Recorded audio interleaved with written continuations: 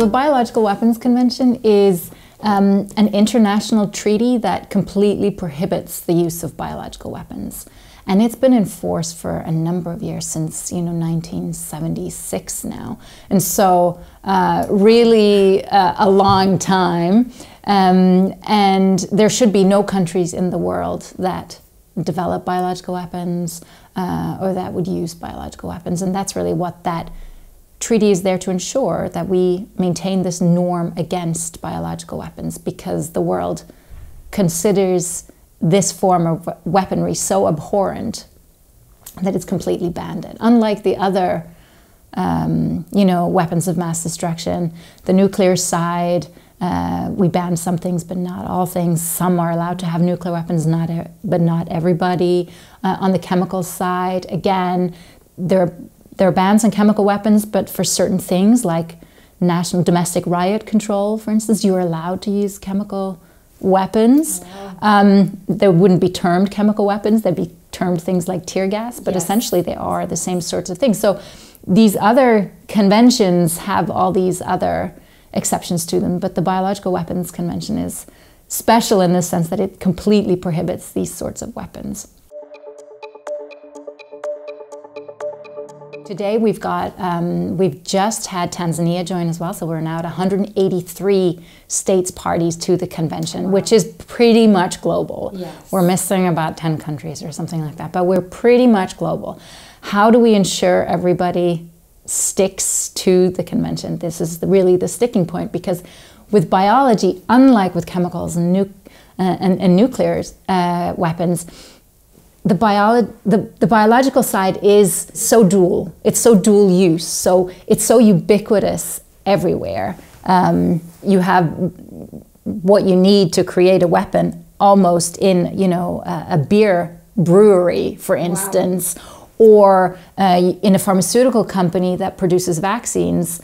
Well, it could also be changed around to produce weapons. And so because so much of this, both the science and the equipment and the facilities that you need to weaponize disease, essentially, is sort of readily available, it becomes very hard to check whether people really are adhering to it. And so that's one of the big sticking points of this convention, and it has been for a long time, and that's what, the foundational difficulty, essentially.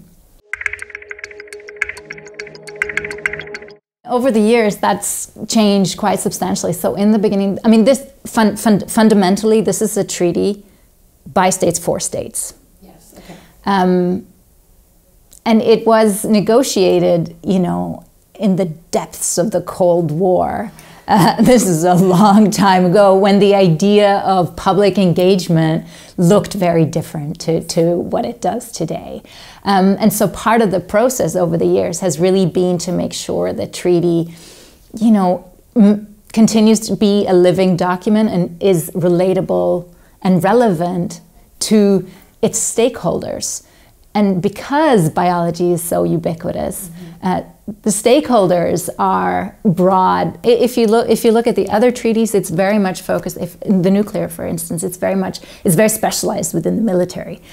Here, we're actually talking about university labs. We're talking about undergraduate students. This is relevant to everybody, and so the main stakeholders of the treaty are essentially the publics, the various publics that we have. So there's a big role today to get that sort of engagement from all these various stakeholders in the Biological Weapons Convention, and certainly individual scientists, but also these national science academies and the international bodies within the sciences play an important role in providing, expert guidance, in explaining where the science is at the moment, what's possible, what could become possible.